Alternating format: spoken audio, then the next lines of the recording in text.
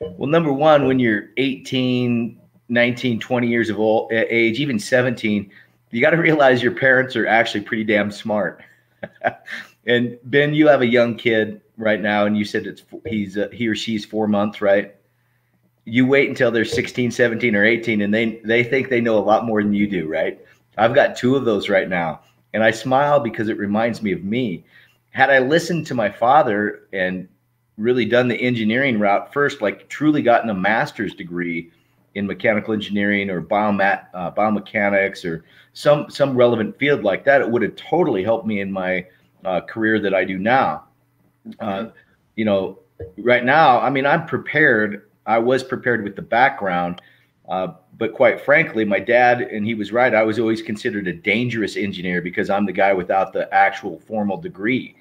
But my understanding and experience today has just led me to incredible insights. I get to work with engineers from across different fields, whether it's biomechanics, biomedical engineering, whatever.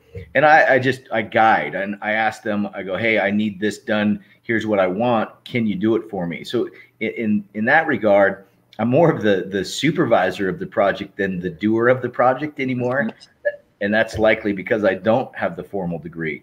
But the person in a field of biomechanics, which is my love, I think they're really set to be a chiropractor.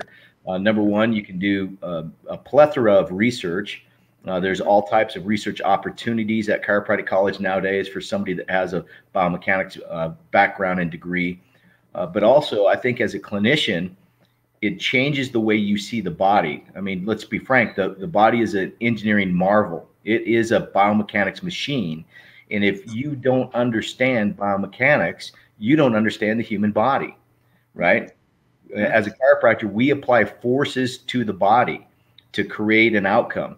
And if you don't understand what those forces are and what they do, you have no idea into why somebody responds the way they do or why they don't, right? That's my take on it.